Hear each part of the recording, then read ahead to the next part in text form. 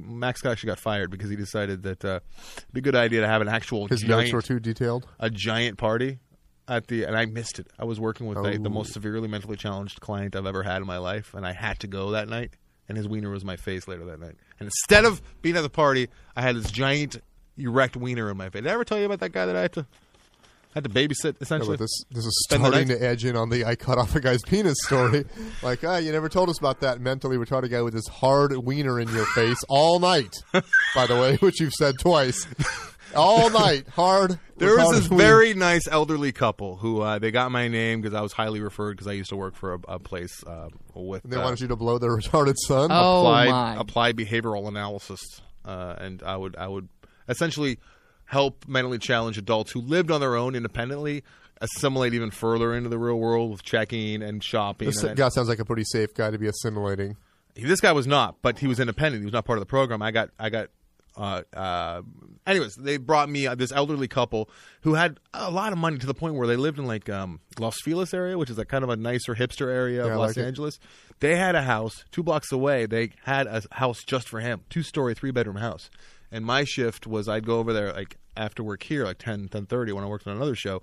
There's always a note on their front door, gone shopping. I would Be back later. Spend the night at his house. He was all by himself. He lived by himself in this house, but he always had to have supervision because he was not well in the head at all. Severe autistic, where he would do this with his chest all the time. He had like thick curly hair, and he since this is independent and it was just kind of like between friends almost. I can talk about this. I'm not giving names, but I'm not breaching kind of. The way you said supervision was awesome. Yeah, supervision. Like he could see really well. I had supervision and supervision. So he had supervision. I'm like, I got plenty of stories about this guy, but I'll just cut to the chase because we're already a half hour past due. But I would spend the night there, right? And this guy was very sexually frustrated. He was probably in his mid-20s. He was older than I was at the time, probably by about 3 or 4 years. Very sexually frustrated. And I would get him into bed. And this sounds wrong, but I would make sure that he was showered, and I'd get him into bed. So I thought that he was somewhat ready to go to sleep. He used to, I'd drive him. His dad told me to take him to the zoo when it was like our first date. Like I was taking him out to kind of get to know the guy. LA Zoo. LA Zoo. We didn't make it. There's a bridge, the bridge across the moat to get into the LA Zoo. You mean coming from the valley? I don't know. All I know is it was like a bridge, and you got to go over a moat. The last time I was at the zoo was with this guy, probably 15 years ago. And didn't make it halfway across the bridge because he started screaming and yelling at people. Huh. He's the driver! That's what he was screaming that. And I was the driver. You could never tell him to calm down? No. Because he was constantly be hitting himself, doing like this, unbuckling his buckle, buckling his buckle, unbuckling his buckle. Bad guy to bring on a roller coaster. He'd be fine because he'd be locked in. It'd be okay. We'd be driving down the street, and he'd grab my wheel and just fucking yank it. And I was driving an old Ford Probe back at the time, and so it zipped and zagged. And I said, hey, what do? You don't touch the driver, right? He's like, yeah, that's right. Don't touch the driver. Don't touch the driver. Like a really agitated, aggressive Rain Man, right? So anyways, I'd put him to bed, or I'd get him in bed. I can't even remember his name. I blocked it out. And Tyler. And I would go to sleep, and I would be literally like 2 in the morning, 3 in the morning. I'd be fast asleep. And I would wake up screaming, I need a girlfriend! I need a girlfriend! I need a girlfriend! I need a girlfriend! Like, I'm not kidding. Like, on a fucking loop like that. And I would wake up. It's making me sad, and it's giving me anxiety the whole thing. And I know there's a giant penis coming at some point. And I would wake up and be stark naked. And in my head I was on the bed, and I opened my eyes, and it was literally right in front of my face. Right in front of just a giant male penis. Right in front of my face. And him screaming, I want a girlfriend, and I'm not exaggerating at all. At the top of his lungs, like to the point where a couple. You're like, times, this is how I die. A couple times it happened so fast that like something kicked in inside of me, something like animalistic, where I jumped up and then I had him up against the wall before I even knew. I was still like asleep, and I have him up against the wall, like almost in a headlock, and I'm like, holy shit, what's going on? I didn't even know where I was. I had that threat response. Did the erection go down? It was only erect a couple times. But then Anderson gets hard because it's like that threat response. Next thing you know. But then the parents started trying to nickel and dime me, like, and they'd come in and. You don't nickel and dime a guy that's got a hard penis in his face. And I was trying to explain to them just how difficult their son was. Yeah. It was very sad. But one of the it was awful. And I actually Did he ever try masturbating, or was he just? I tried to talk his parents into, and I don't know if I was right or wrong for doing so, but to take him out to a legal brothel, and just have it finished. I think you're wrong. Because they did. What if he turns in? Oh, really? They came back and they didn't want to talk about it, so I think it went very poorly because they didn't let me know how it went at all. think it went really badly. But wow, that's got to be so hard for the parents. Fuck them. It was hard for me. I know, but it's their I kid. felt really bad because they were older and they just didn't know what to do, and they had dealt with it for so many years. You know what I mean? I'm pretty sure that visit to the brothel was like they're waiting in the lobby, and the dad's like, I have to go to the bathroom. I'll be back in like 15 minutes. I have no idea where he is. He's got to be in an institution now. It's really sad. A lot of those guys are just, in institutions. But he shouldn't have been in a house by himself. Yeah. He should have been in some kind of program getting to that place. But he was like a spoiled only child, rich kid who had severe problems and parents who didn't really... Wow. But at least they didn't abandon him, So I yeah, they just kept him in a caged house down the street. I don't want to take this to a gross place, but you could have been sexually assaulted. I wasn't. No, but I mean, if he would have started putting it on you or something, you know what I mean? I know that's not, it's not like you got raped or anything, but that is kind of like an assault. I want a girlfriend at the top of his Like, you can't touch people with your penis. I want a girlfriend. Oh my God. So one of the funniest times. I have fucking nightmares about this. I'd watch it for like 16-hour shifts, right? Very upset. I'd sleep there, and then I'd be there like 8 hours or 4 hours before, 4 hours after. So it was long periods of time. And I would put him sometimes, I'd have him, he has so much energy. So we'd take really long walks, and I'd run him sometime. We'd run around. I'd run him. Like I know, it sounds wrong, but like his dad would actually say, like a race horse. Run him. So I even hired a jockey to ride him. I was taking like a breather, and he was out front pacing back and forth in his own front yard. And I was taking a breather. I was like watching some Saturday television or whatever. And but I was, the window was right there. Super Friends. So I'd see him, and he was pacing back and forth doing his thing. He would just. I would get at the point. When you hang out with someone long enough and you start to do what kind of like you pick up some of their mannerisms.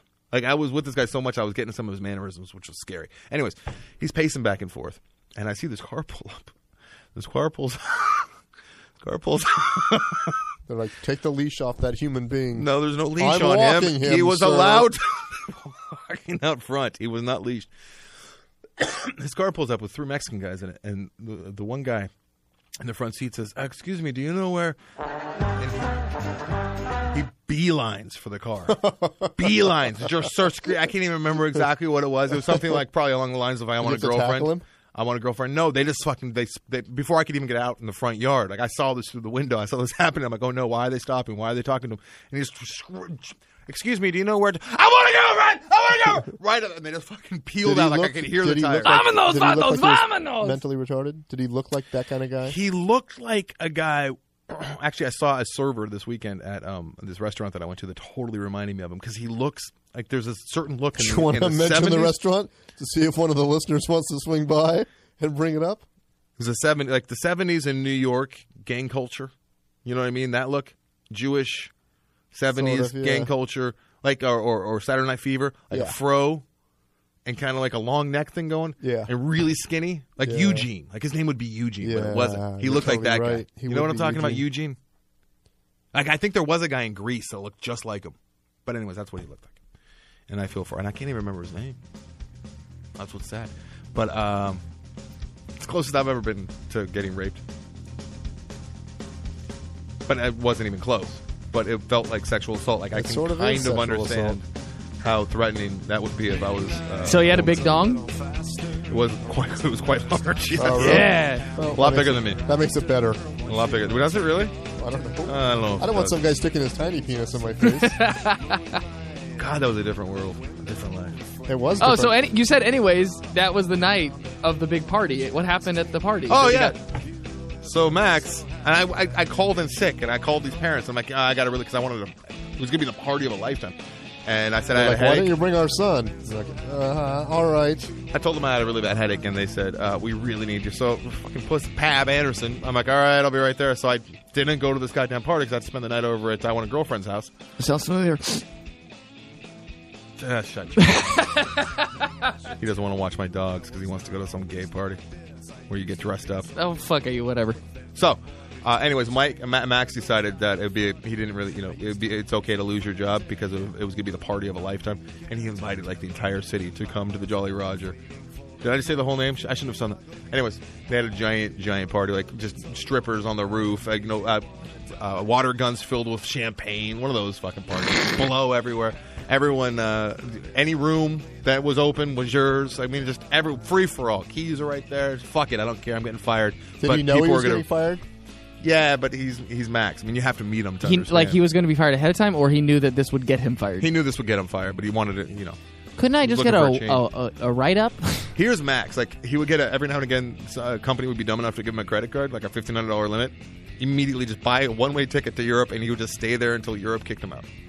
He's done that like 2 or 3 times. I wish I had that in me. I wish I had the ability to do something like Max that. is the best, but I can't have him on my wedding. Pretty sweet. I had a friend who managed a hotel in San Diego, and it was evil incarnate. Like the stuff they did in the lobby with girls, and like it was just basically a fucking orgy in there, all the time, and a drug-filled orgy. Oh, look, he just texted me, the fucker. Dogs, here's what Janet did. Dogs, too many people. Shopping carts, filthy. Girls, too much traffic. Too many people. Dogs, too many calls to pager. Traffic, graffiti. Drugs, hookers. Yeah. Leaves girl with small child who runs wild. Hard to get out of room. Just sounds like a description of his party. Oh, here's what Max writes. Looks like I'm going to be stuck in Hollywood working late, but I want to come in tomorrow night for sure. Yeah, that's good, Max. I'm actually going to come the night after my wedding, too, the fucker. My gums are bleeding. I talk too much. Sorry. All right, so everybody, send us your professor reviews. No, don't do that. Yes, send us your professor reviews. I want a girlfriend! I want a girlfriend! I want a girlfriend! I want a girlfriend! I don't know what the noise to make for my penis being in your face is, but imagine I'm making that noise right now. No, I'm not going to touch him with it. Not in my court! Not quite. Tyler. So sophomoric. So sophomoric. Oh. All right. Good night, everybody.